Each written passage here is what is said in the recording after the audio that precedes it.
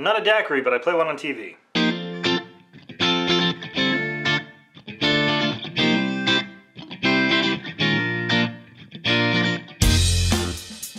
Hello and welcome to Intoxicated Masculinity. If it's Wednesday, we have a cocktail video coming at you. Today we're going to continue our theme of summery themed cocktails. And this is a cocktail that is very much akin to the daiquiri, which we've talked about in the past, and that is the Gimlet. The Gimlet is very similar to the daiquiri in that it is a lime-flavored citrus sort of cocktail. In this case, we are using gin instead of rum as our base spirit. One of the things that's interesting about this, I can't tell you exactly which cocktail is older. I sort of always thought the daiquiri was older than the Gimlet, but I can't really say that for sure. The cocktail goes back to the early days of the British Navy and the idea of the prevention of scurvy and them figuring out that vitamin C, or lack of vitamin C, is why people got scurvy. And so you get some of these inventions. Now, the one thing that we're going to get into a little more when we start making the cocktail is the differences on how you add your lime flavor to this cocktail. And that, I think, is the more interesting part to our making it. We're going to make 3 versions of this drink. So, without further ado, let's do that. All right, we're back and we have some ingredients. Those familiar with the Gimlet are probably wondering, why do you have all this stuff on the bar when this is a 2-ingredient cocktail? Well, that's sort of what we're going to talk about. So this is traditionally a 2-ingredient cocktail. It's traditionally made with this, which is Rose's Lime Cordial. We're going to maybe challenge that a little bit and see if that's the best way to make this. Starting off, though, we've got our gin. Now, there's a lot of different people suggesting a lot of different gins for this. The one that I saw pop up the most is our Plymouth, which is why I'm going to use Plymouth gin for this. And none of you saw how long it took me to get the little topper off the top of there, so that's fine. So these are all going to start off the same way. So they're each going to call for 2 ounces of our gin, in this case Plymouth gin.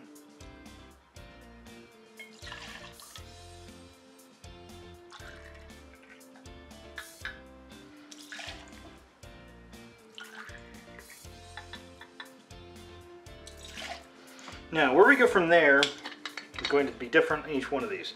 We're going to start off on my right-hand side with our Rose's Lime Cordial. Now, the ratios on this vary pretty significantly. I'm going to do a 2-to-1. I think nowadays a 4-to-1 is maybe a little bit more conventional, but I'm going to do 2-to-1 because I'm going to do the same ones sort of similarly with the other ones. So we're going to toss in 1 ounce of our Rose's Lime Cordial. We're going to leave that right here so we remember that. So the next one, in Meehan's bartender's guide, he suggests using a homemade lime cordial. So all this is a simple syrup with a bunch of lime zest thrown in. This has been steeping. He said let it steep for 10 minutes and then drain it. I've just left it in here and we're going to fine strain this so we'll get out the zest when we do that. So in this case, we're going to do the same thing we did with our Rose's Lime Cordial and toss in 1 ounce. This doesn't pour very well. Perhaps that's why he suggested straining that out first, but it's fine. Okay, just 1 ounce. And this is just our homemade lime cordial. Now the last one, we're going to do something a little bit different. So I'm just going to toss in about 3/4 of an ounce of fresh squeezed lime juice and 1/2 an ounce of simple syrup. So this is going to actually be just a tiny bit, have a tiny bit more than the other two, but I think just given what we're doing with it, I think that's going to be perfectly fine. So we have our Rose's Lime Cordial traditional Gimlet on the right, or sort of updated with the homemade lime cordial in the center, and then just making this sort of a lot more like you would a traditional daiquiri, which is just using lime juice and simple syrup. So let's get some ice in our shaker and shake these things up. Okay, let's toss these in our shakers and give them a good shake.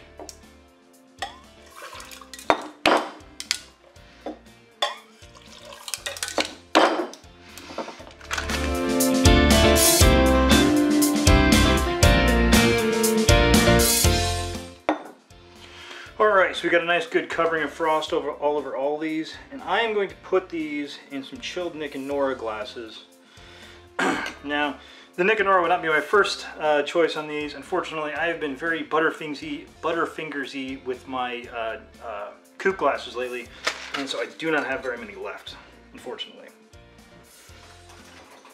So, first we've got our traditional Roses Lime Cordial. Now you will notice these are probably not going to take up the whole glass. Again, Nicanor is not really the perfect glass for this cocktail, but I think it's just going to work fine. Next up, we have our Meehan's Guide homemade lime cordial.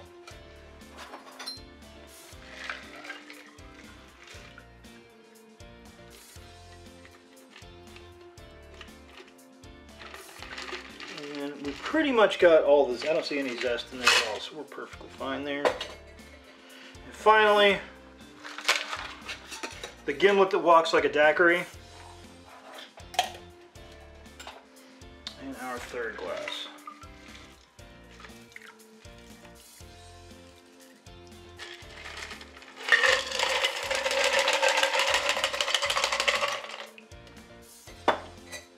And there we have our gimlet 3 ways. Let's give them a try. So we start off on my right with our traditional Roses Lime Cordial.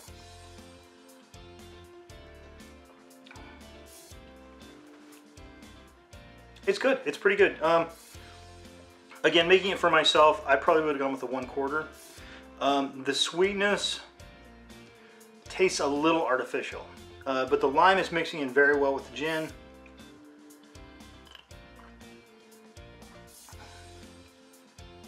I like that. I like that pretty well. Again, my criticism is something that I did, which I put the 2-to-1 instead of the 4-to-1. But yeah, the sweetness is coming through just a little bit, kind of like an artificially kind of a. I don't know if this has high fructose corn syrup in it, but I would be surprised if it didn't.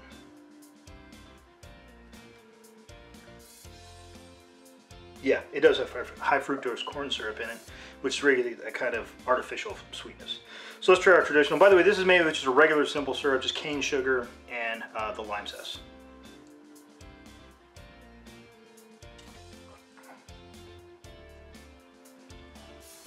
Very different, extremely different cocktails. I would say I probably like this more. This is something where the flavor is going to be coming from how you make your personal little cordial. I made this fairly zest heavy because I like a sour cocktail. It's interesting though, the zest isn't bringing the sourness.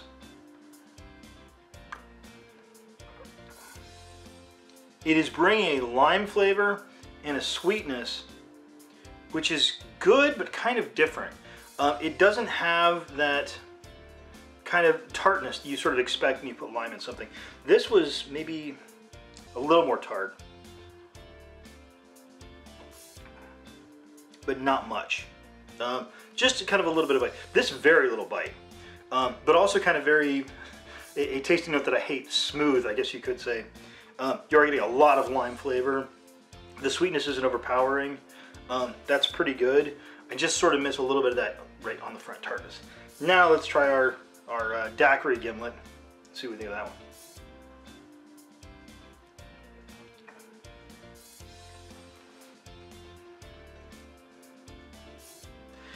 More tartness on this, which I like. This is really interesting.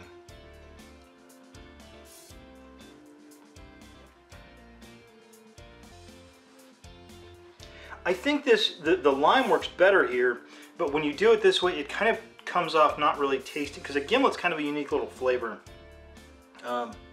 This is a tough one. I'm not sure which one I'd go with.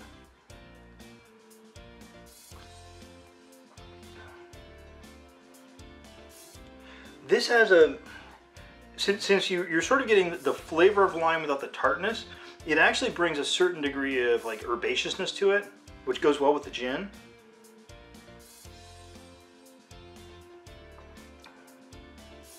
I mean, that's a good cocktail. That's a good cocktail. It doesn't have that kind of bite. So if you're looking for that kind of that lime tart bite, you're not going to get it there.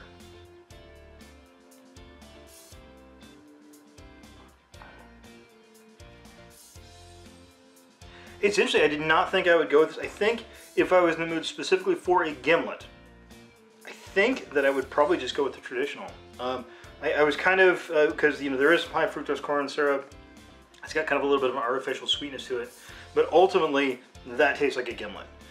These two, while both being good cocktails, kind of don't. Again, this one with the homemade cordial is very, because it's very, very lime and herbal, and it's good, but there is no sort of lime bite there. So if that's what you're looking for, you're not gonna get there. Yeah, I think on that bombshell, I think we're gonna go ahead and say that I would order, again, if I was ordering, specifically trying to order the best gimlet that I could think of, I think I would probably just go with the traditional and use the Rose's Lime Cordial. So yeah, on that bombshell, I want to thank everybody for watching. Please like, share, and subscribe. Have a good drink, and have a good day.